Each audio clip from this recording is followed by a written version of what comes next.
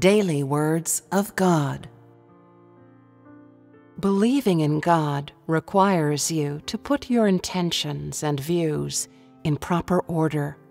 You must have a correct understanding of, and a correct way of treating, the words of God and God's work, all the environments that God arranges, the man for whom God testifies, and the practical God.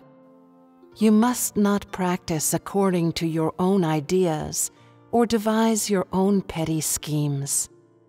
Whatever you do, you must be able to seek the truth, and in your position as a created being, submit to all of God's work. If you wish to pursue being perfected by God and enter upon the right track of life, then your heart must always live in God's presence. Do not be dissolute. Do not follow Satan. Do not allow Satan any opportunities to carry out its work. And do not let Satan make use of you. You must give yourself to God completely and let God rule over you. Are you willing to be Satan's servant?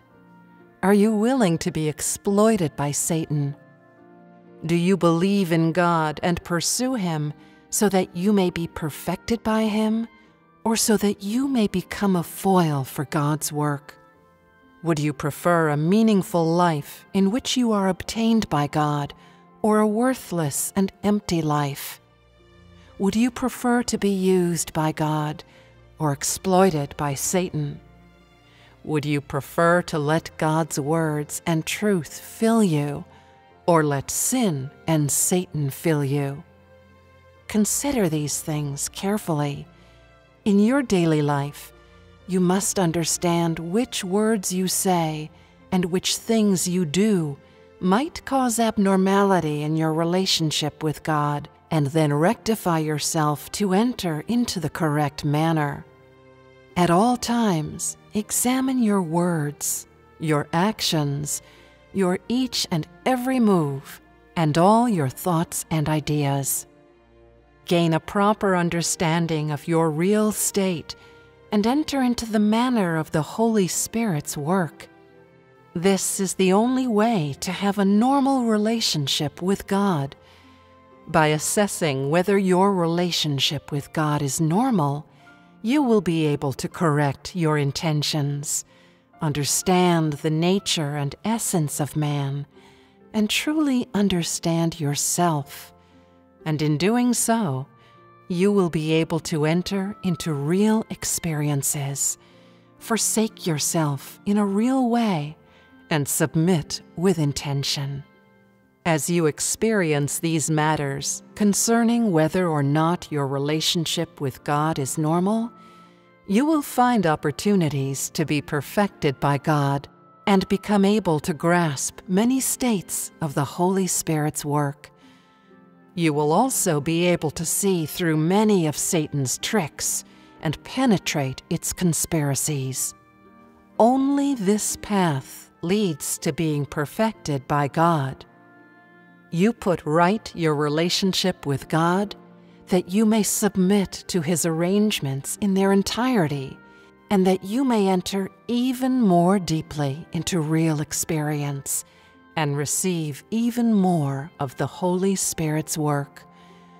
When you practice having a normal relationship with God, in most cases, success will be achieved by forsaking the flesh and through real cooperation with God. You should understand that without a cooperative heart, it is difficult to receive the work of God. If the flesh does not suffer, there will be no blessings from God. If the Spirit does not struggle, Satan will not be put to shame. If you practice these principles and understand them thoroughly, the views of your belief in God will be put right. In your current practice, you must discard the mindset of seeking bread to satisfy hunger. You must discard the mindset of everything is done by the Holy Spirit and people are unable to intervene, everyone who says so thinks people can do whatever they want, and when the time comes, the Holy Spirit will do His work. People have no need to restrain the flesh or cooperate. All that matters is that they be moved by the Holy Spirit. These opinions are all absurd. Under such circumstances, the Holy Spirit is unable to work. It is this kind of viewpoint that greatly hinders the work of the Holy Spirit. Often, the work of the Holy Spirit is attained through human cooperation. Those who do not cooperate and are not resolved, yet wish to achieve a change in their disposition and receive the work of the Holy Spirit and enlightenment and illumination from God, have extravagant thoughts indeed.